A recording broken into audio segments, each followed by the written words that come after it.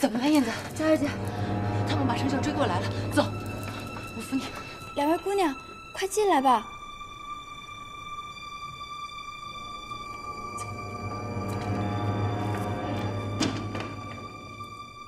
姑娘，谢谢你啊。没关系。姑娘，你怎么知道我们需要帮助？这么晚了，两个姑娘在外面，肯定是遇到难处了，当然需要帮助。你说的没错，我们遇到流氓了，他们在追我们。流氓？对。是不是流氓要追过来了？快，你们赶紧上2楼躲躲，快点！哦，谢谢啊。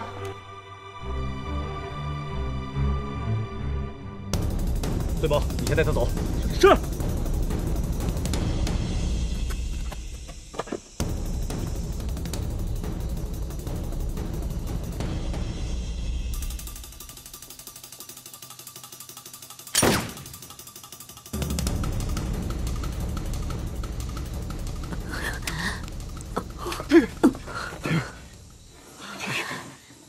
这是干嘛？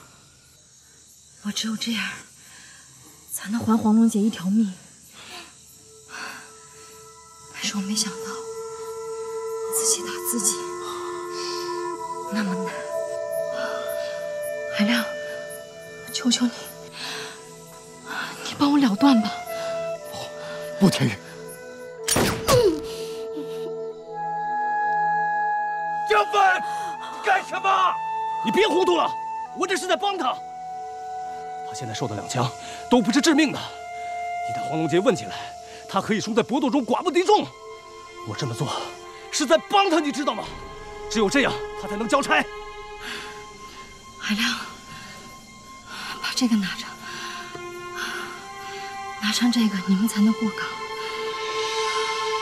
快走吧。我欠你太多了。如果我们都还能平安活着的话，我们老地方见。快走吧。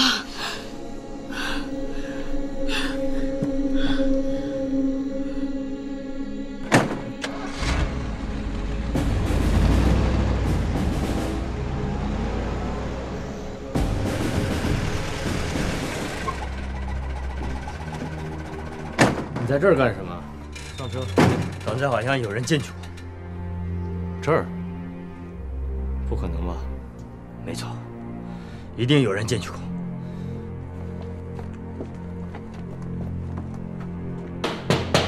开门，开门！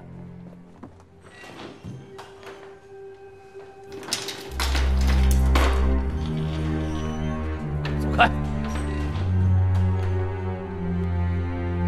这家香店是你开的？不是，是我亲戚开的，我是帮着看店的。刚才有没有听到什么动静？有啊。什么动静？我听到狗叫了，结果一出来就碰到你了。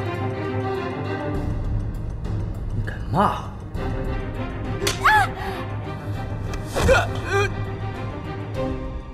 小凤，你疯了！肖大哥，是你吗？好你个萧峰啊！既然这家人家是你罩着的，你倒是早说话呀！多查一家少查一家，根本无所谓。你在我面前装什么假正经？怎么回事？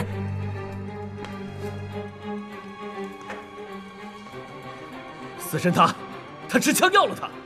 我在查这家姑娘，这个小丫头居然骂我，够了！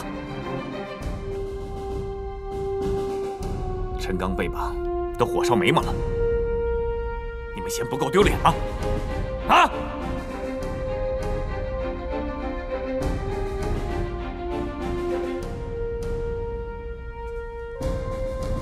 好了，你去查下一家，这里我来负责。是，师傅。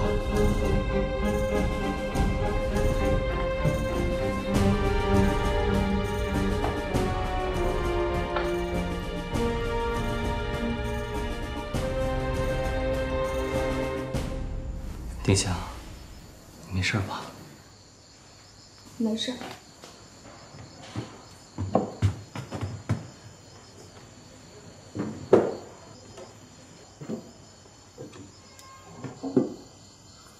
丁香，你千万不要多想，我不是你想象那样的人。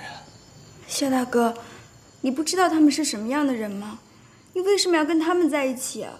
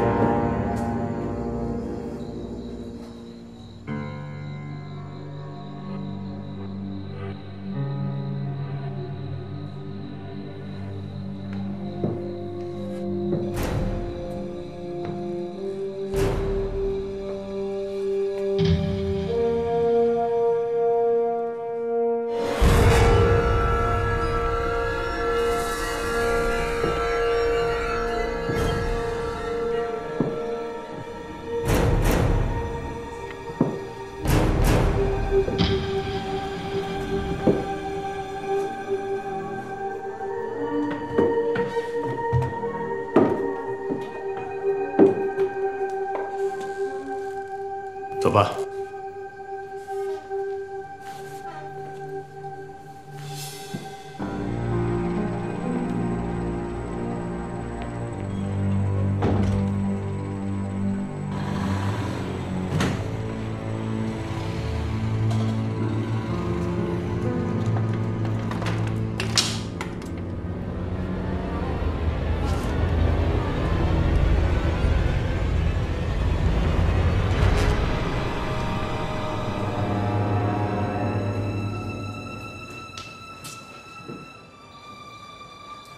两位姑娘，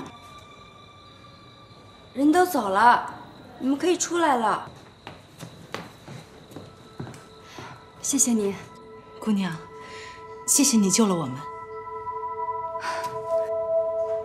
谢谢。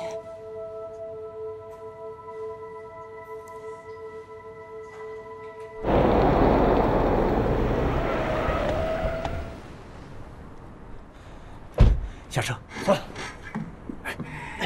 走吧，走。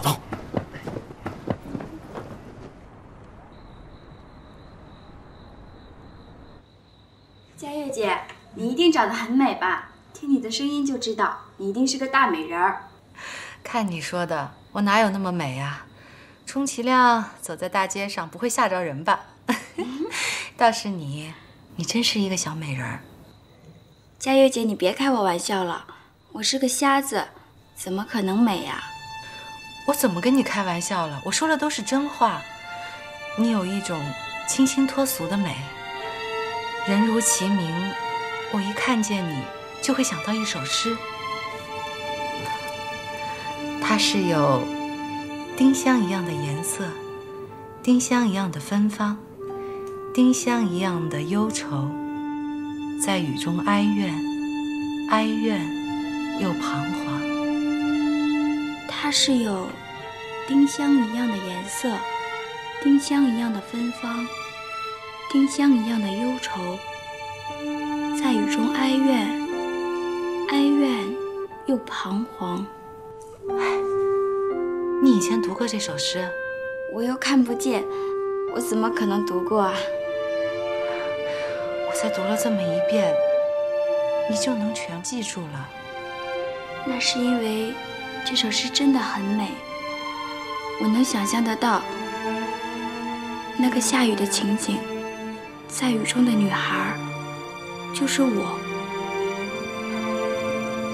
你为什么忧愁啊？能不能告诉我？佳悦姐，你还记得我跟你说过，我有一个朋友，他的手跟你的手长得一模一样。对，你是跟我说过，不过后来有事儿，我就没有来得及问那个人究竟是谁。他叫萧峰，他是个好人，很好很好的人。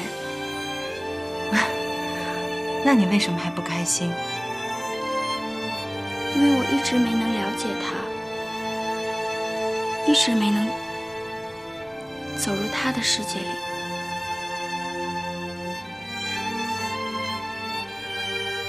一个傻丫头，其实喜欢一个人也好，爱一个人也好，都是需要时间的。不着急。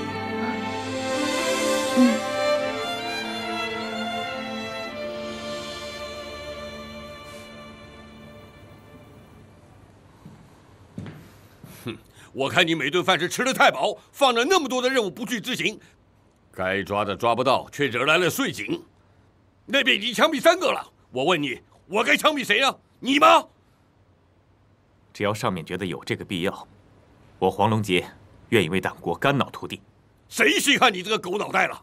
啊，我可受够你了。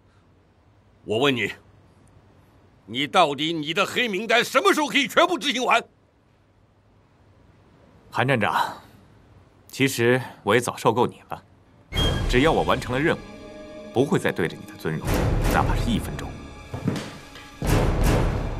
黄龙杰，我可告诉你，你别以为老子动不了你。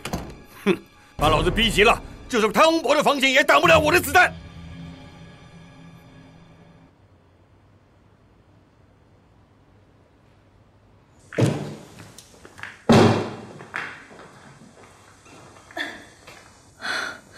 组长，对不起，他们人太多，身手又好。你们现在是甘愿技不如人了，是吗？算了，是我顾前不够好。但是闪电小组的每个成员都是我精心挑选的，至少枪法一流。你们居然连1个人都没打中。我进了他们的埋伏，人跑到哪去了也不知道。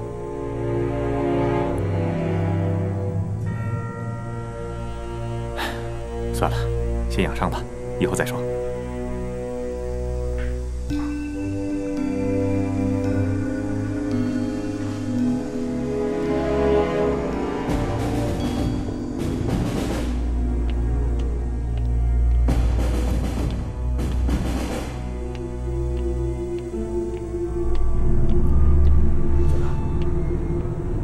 怎么样了？真是打了，他的伤倒是没有什么恶化，可是仍然没掏出一点有用的东西。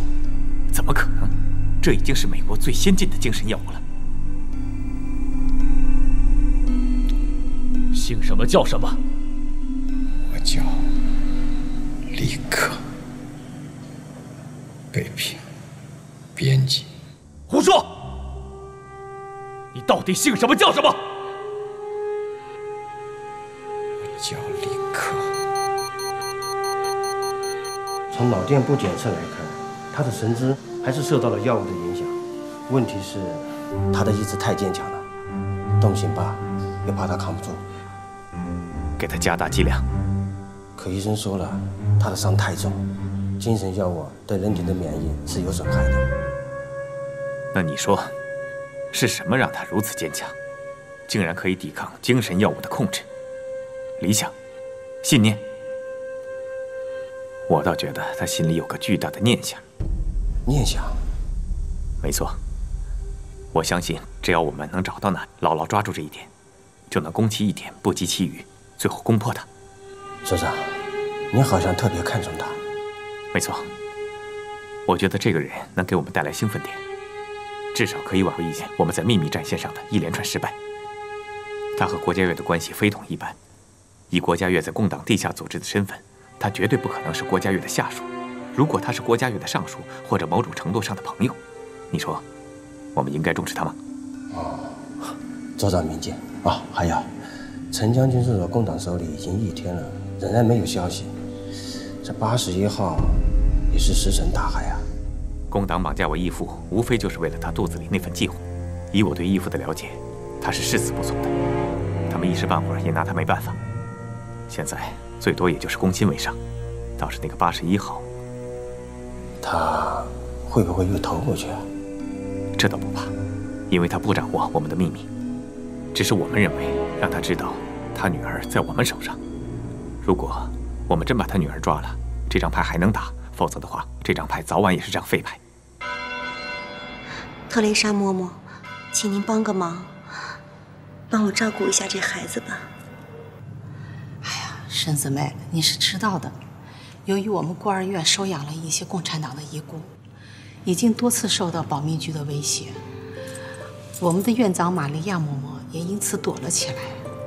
你现在要把这孩子托养在我们这儿，这个事情没人做主啊。嬷嬷，您看我现在这身子，实在是不方便照顾这个孩子。那你跟我说实话，这是共产党的遗孤吗？应该是吧。他爸爸现在还在，但是你看这时局实在是太乱了，一下子也没有办法找到。你能不能想想办法呀？哎，这孩子你留这儿吧，你出去可别跟别人说啊。谢谢你，嬷嬷。不客气。悠悠，以后你就留在这儿，跟特蕾莎嬷嬷一块生活。记住，要听嬷嬷的话，好吗？这年月，孩子的笑脸都没了。他们不知道自己曾经有过爸爸妈妈，不知道自己从哪儿来，也不知道自己要上哪儿去。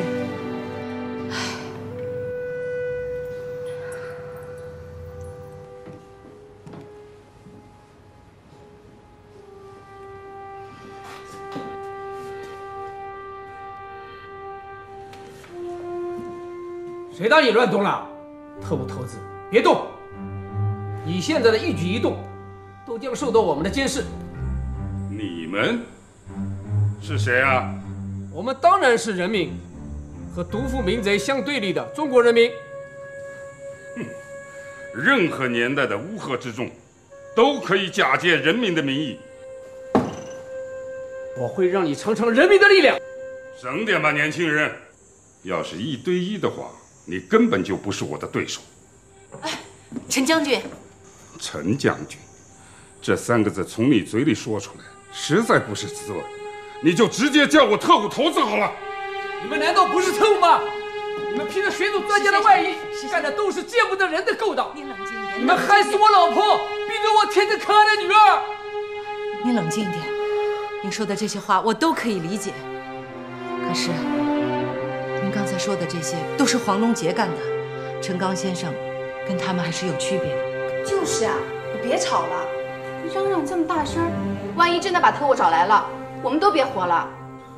是啊，您冷静一些。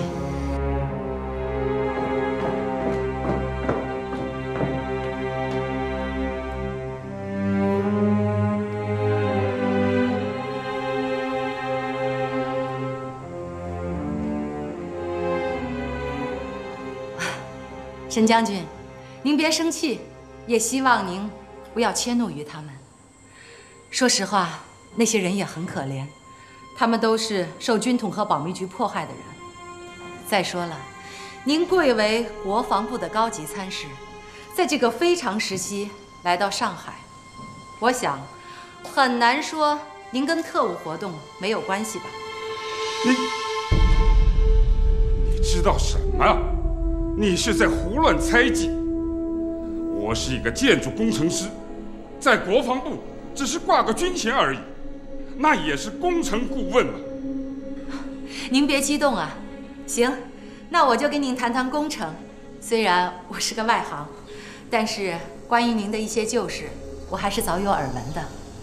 那时候您大学刚毕业，就进入了公立行建筑事务所，并参与建设了大马路上的一座商厦工程。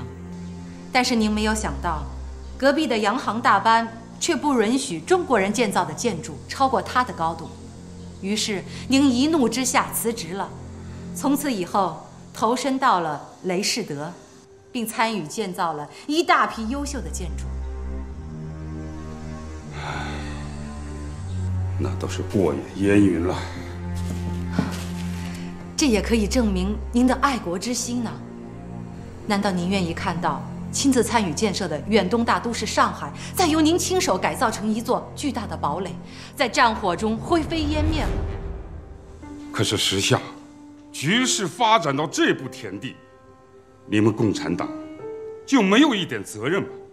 我认为是你们一手制造了这场旷日持久的内战，可你还在奢谈什么远东大都市？你不觉得你们很残忍吗？啊？你是在伤害一个正直的建筑工程师的良知。陈刚先生，请您听我说。好了，我不想听任何人的政治说教。那真的挺遗憾的。可以看出来，您对我有很深的成见。不过也没有关系，我想时间会证明我们对您的诚意。没有用的，你们在我身上得不到任何东西。干脆，你把我枪毙算了。您怎么会这么想呢？说实话，我们根本就没有伤害您的意思。把您请到这儿来，就是希望能够跟您合作，能够让上海这座美丽的城市尽量的减少损失。当然，如果您不愿意跟我们合作的话，也没有关系。把您请过来，就是希望能够保持您作为一个建筑师的良知。这一切都是会过去的。当我们胜利的时候，您在漫步在外滩街头，会因为没有参与一场毁灭城市的战争而感到庆幸。这难道不好吗？我想，你应该很清楚，谁在这场战争中屠杀人命，又是谁制造了白色恐怖的特务活动。在结束这场谈话之前，我有一个不幸的消息要告诉你：您的好友吴淞要塞刘军长的外甥赵月已经被执行枪决了，而下达命令的人恰恰是您的义子黄龙杰。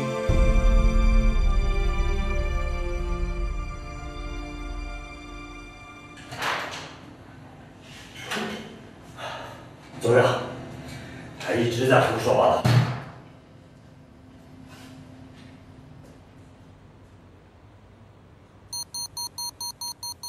尉迟恭、秦叔宝、唐明皇、嫦娥、穆桂英、钟馗。喂，问你话呢。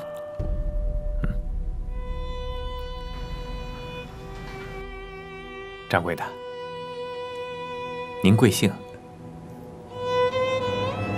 免贵，姓王。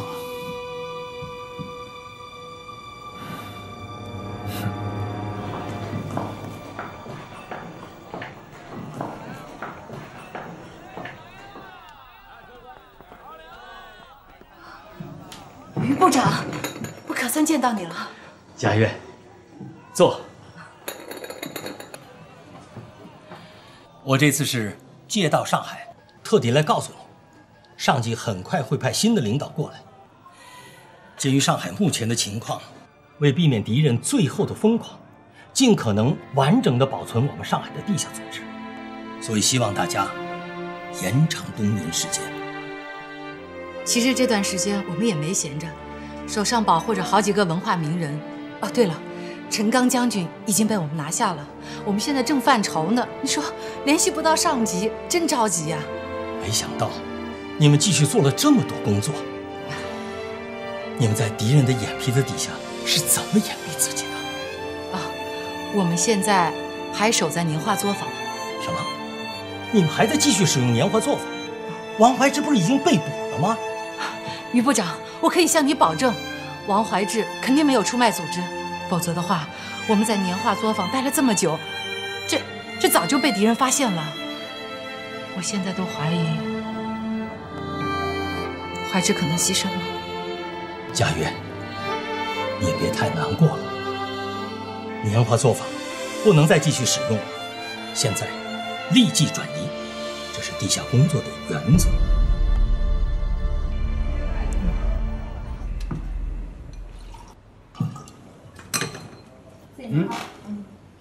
怎么不想吃？粗茶淡饭不对你的胃口？我身体不好，这饭菜口味太重，吃不下。哎呀，不想吃，好，我吃。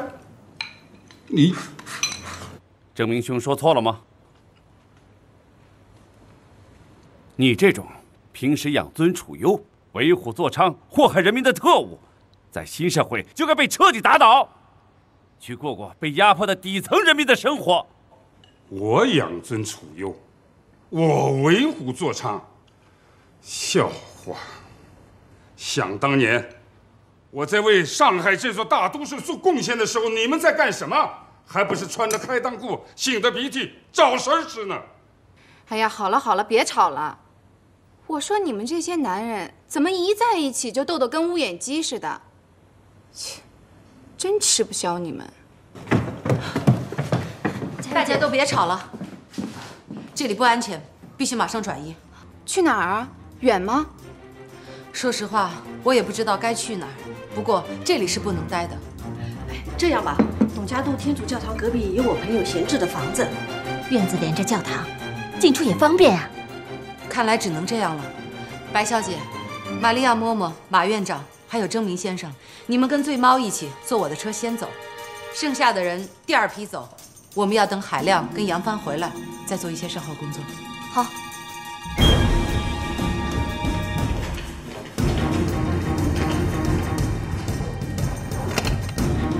查到了王记年画作坊。王记年画作坊，你们马上调集所有人手，赶往王记年画作坊。他肯定是郭家岳最近的藏身处。我留下来继续对付王怀志，我相信他一定能给我更大的惊喜。我也相信你们能够在那抓到郭家岳。记住，如果我义父在那的话，一定要保证他的安全。是。去吧。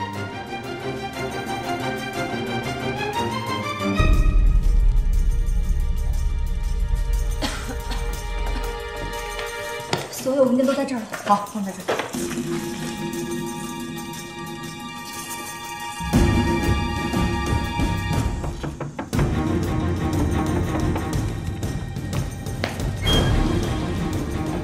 谁？我杨帆。你们怎么才回来？不是要看报纸吗？我们去买报纸吗？还看什么报纸？情况危险，马上转移。啊？去哪儿啊？跟着佳悦姐走就行了。啊，你们跟大家说，赶紧收拾行李。好，走。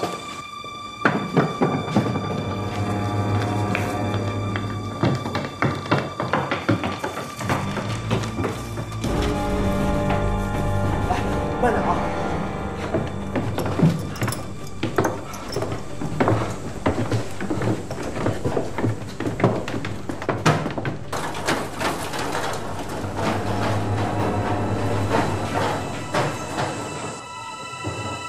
哎，师傅，怎么就一辆车？公司的车都出去了，调不出来，只能先来一辆。什么？你看我们这么多人，这么多行李，怎么坐得下呀？那我也没办法呀。郭小姐，你们带他先走，我可以等一下。反正地址我记住了，董家渡天主教堂边上的房子。一会儿我来找你们。这不行，你是我们的保护对象，要留也是我们。佳悦姐，你和杨大哥带陈将军、石马先生先走，我和海亮哥在这儿等一等。快走吧，这儿有我和燕子，你别担心了。好，那这里就交给你们了。走，其他的人上车。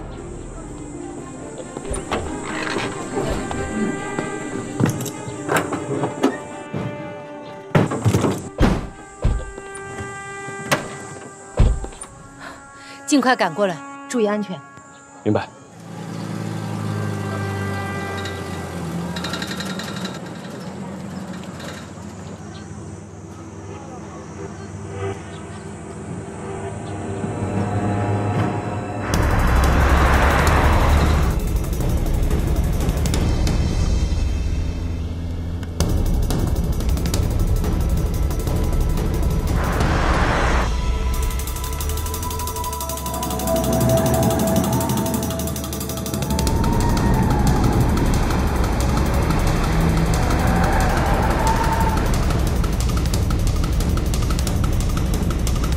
快开！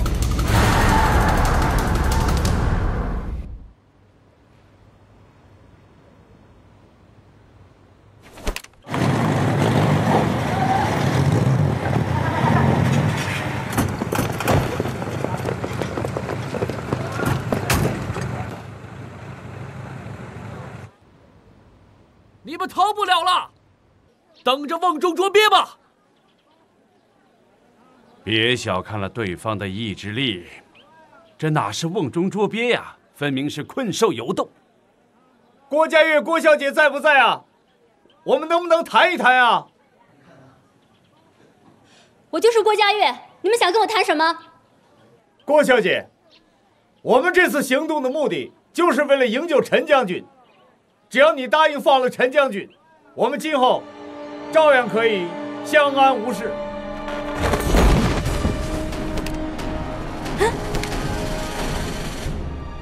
郭佳悦在哪儿？不知道。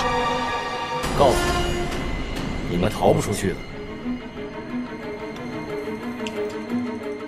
由我做人质，出去再想办法。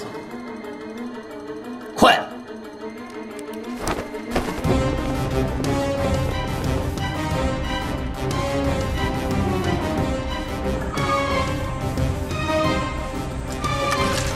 动一动，动了我就打死他！退后！没听见他说的吗？你们想害死我呀？自我退下。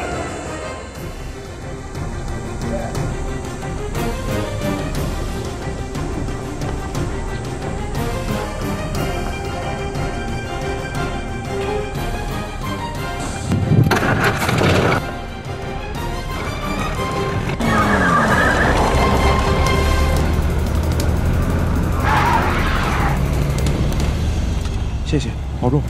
你们小心。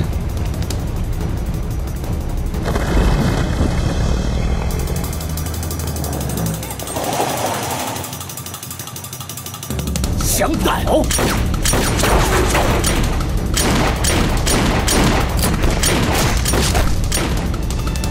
燕子！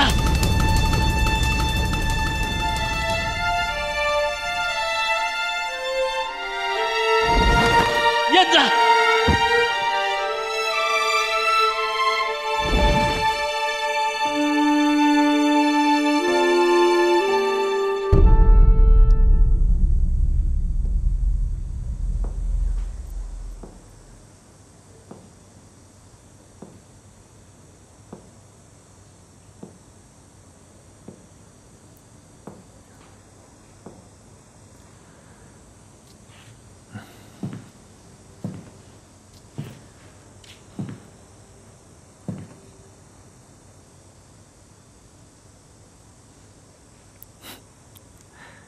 你们是不是都通共了？就2个人，2个人你们都让他们跑了，我怎么看着那么像个笑话呢？组长，没全跑，干掉一个呢。你要是怀疑我们，可以对我们进行隔离调查。事情弄到这个地步，我也有责任。没让你说话。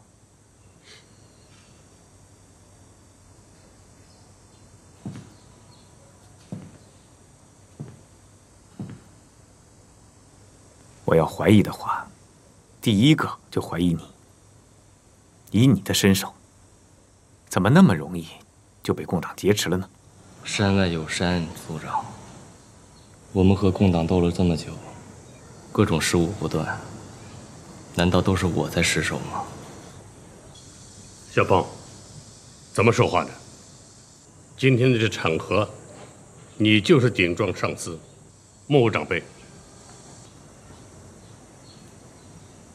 组长，组长，是我遇到这里啊。让你们去找可疑的东西，你们弄2筐垃圾来干嘛？拿走！等等。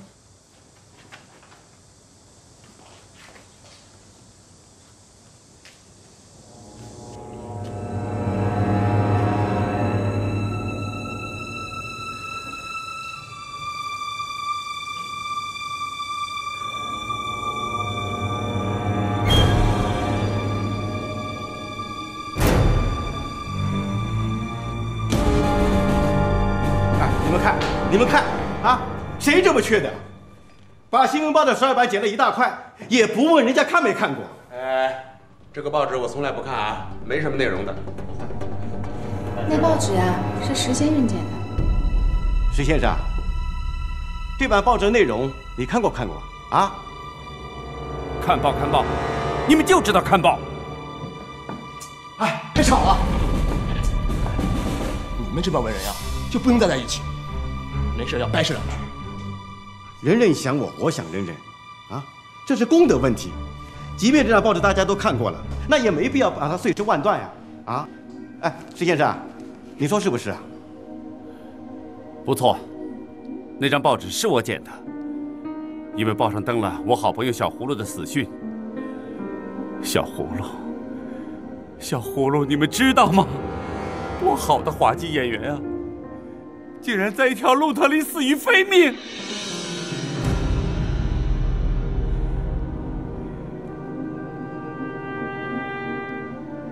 都是你们那些特务干的，你们还有人性吗？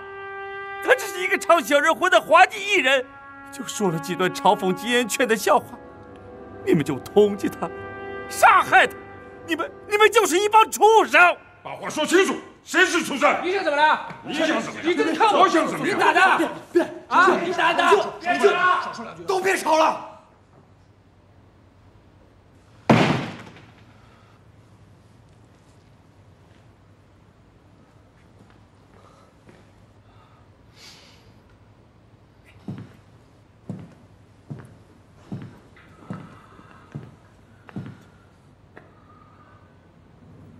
阿良，燕子呢？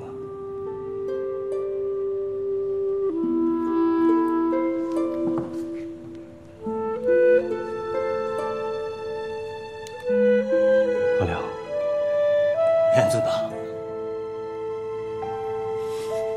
燕子呢？燕子牺牲了。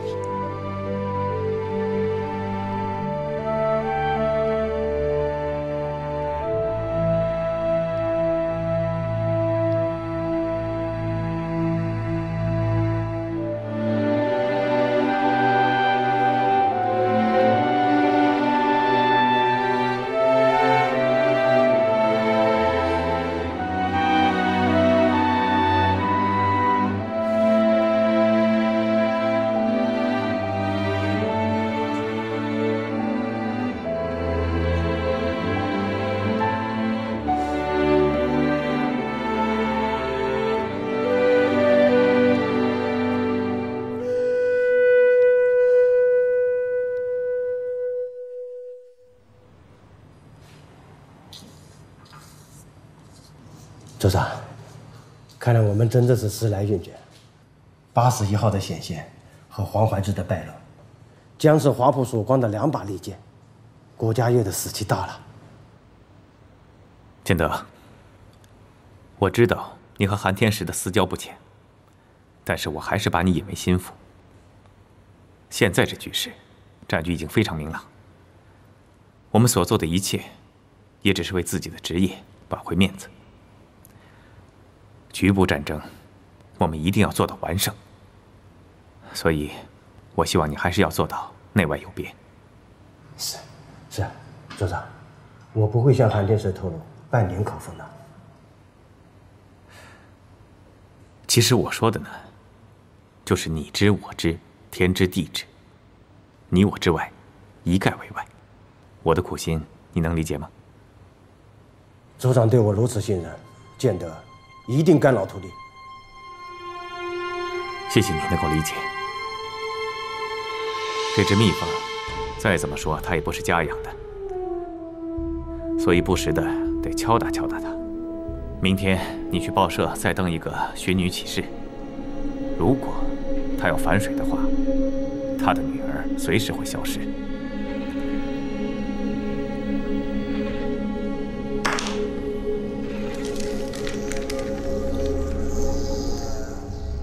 老王记年画作坊，陈刚同志，这个消息对我们来说来得晚了点儿，但还是有帮助的，至少可以证明曙光看得他很紧。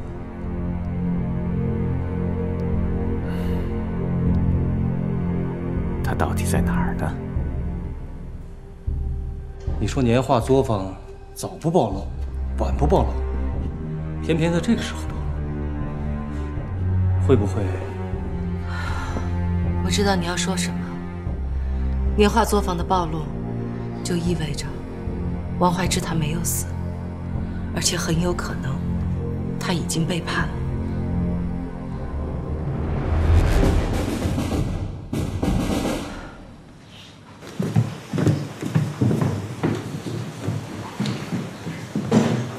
肖上尉，查些什么资料的？有个案子需要查一下10几年前的历史资料。本以为首都沦陷时丧失了，有人说原件在你们这里。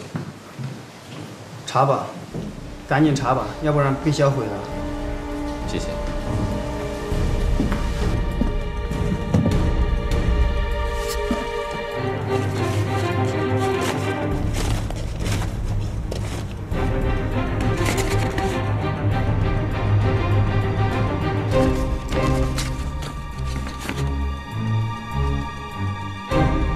黄慎平，云南腾冲人，代号黑鹰。